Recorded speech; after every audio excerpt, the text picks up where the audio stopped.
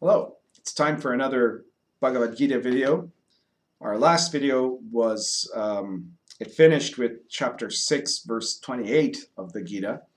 And it had been a video where it was describing the technique of Dhyana meditation, which is a technique of a fairly simple technique to do, but a very hard one to master, that involves focusing all of your awareness on a singular point within yourself, and in that way creating a silence around you, a silence of your thoughts that also allows you to obtain a sense of an experience of union with everything around you.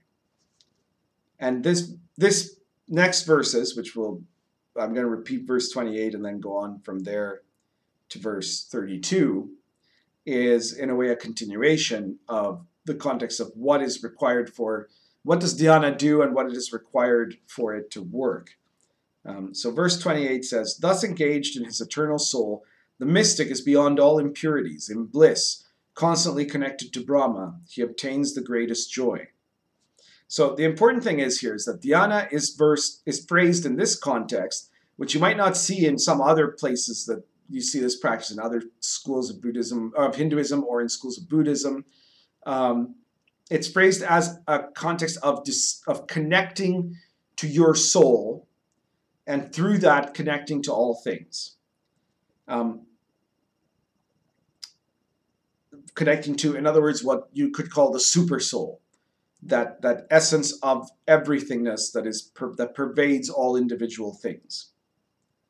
And verse 29 says, "The soul that exists in all beings is also your soul. One who has united the self by yoga will see everything with the same eyes." So it's saying in your experience of dhyana, when you practice it sufficiently that you attain something within it, you will have this experience of being connected to everything that all things have just a single shared soul. He goes on to say, lines 30, 31, and 32, "Whoever sees me in all things, and all things in me, is not far from me, nor am I far from him. He who is devoted to me is in that oneness that is the heart of all beings. He is entirely in that oneness. In spite of himself, the mystic remains in me. He who sees that his soul is everywhere and the same, Arjuna, whether in happiness or misery, such a man is considered a perfect mystic." So in these verses, Krishna is talking about himself. He's talking to Arjuna, who is in this case, he's in the role of his disciple, you could say. And he says that the soul that's in all beings is also in your soul. So this is the start of this line of argument, right? The super soul exists in all of us. It is also your soul. One who is united by yoga will see everything with the same eyes. So when you have obtained the yoga of dhyana, of meditation, you'll be able to see that all things are connected by one common soul. And whoever sees me, that is to say, Krishna, in all things and all things in me is not far from me, nor I far from him. So what he's saying is that his soul is the super soul, which is also your soul, which is also the super soul, which is also his soul. And he who is devoted to me, that now he's talking to him as a student, as a disciple, and himself as a guru.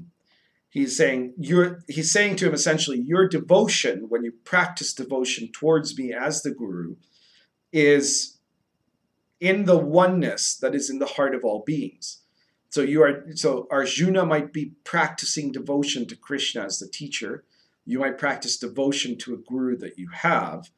And in doing so, you are at the same time engaging in the oneness that is in the heart of all beings. So you are devoted to the person maybe, but also the person as the guru, and as the guru as a representative of that oneness, which is also the oneness that is within yourself.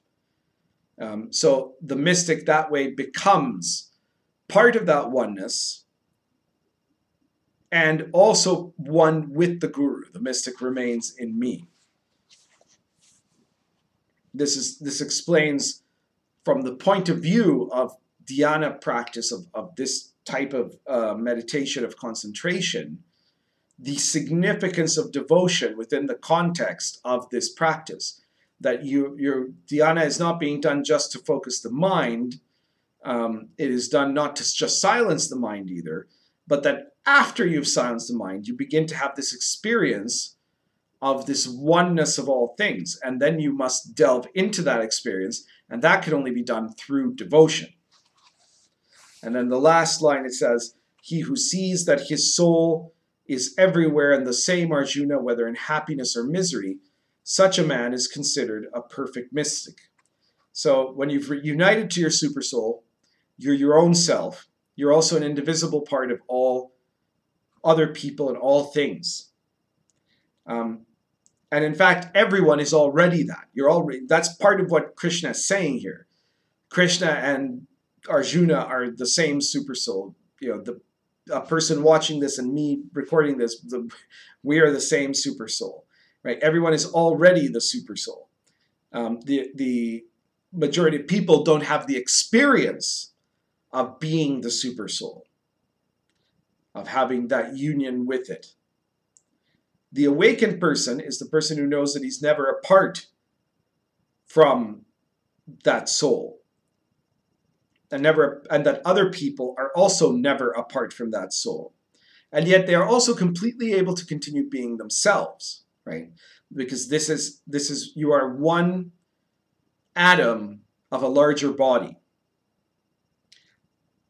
And a person who does achieve this understanding can then be authentically natural in all situations and will not be divorced from the experience of nature. This means that they will be perfectly themselves as the part of the bigger picture that they are meant to encompass. And I guess that's everything for today.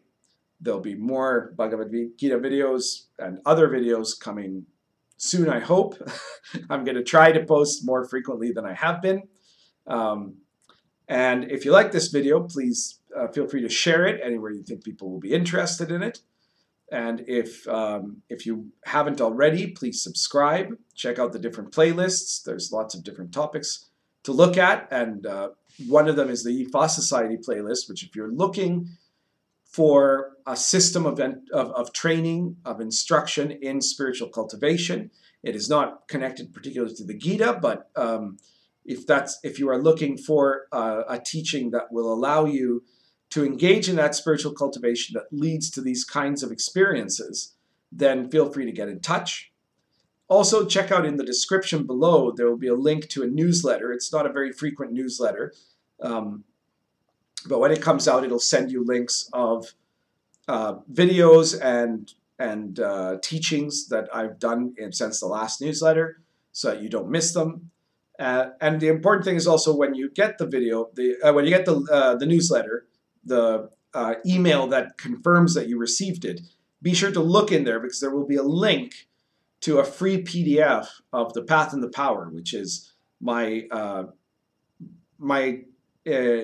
version and commentary on the Tao Te Ching, which is a good complement to, if you've liked the Gita videos, if you've liked my I Ching videos, you may want to check out the Path and the Power and look at the interpretations and commentaries on this particular text.